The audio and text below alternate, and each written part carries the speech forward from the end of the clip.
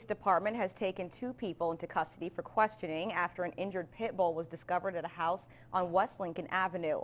Police say just before 11 o'clock this morning, an animal control agent was conducting a follow-up visit and found the injured dog. Further investigation revealed evidence of suspected dog fighting in a structure behind the home. The injured dog was taken to an Albany veterinarian. No charges have been filed at this time, but agents say they also found 2 healthy pit bull puppies at the home. Police say if you have any information on the dogs, you're asked to call Crime Stoppers at 229-4.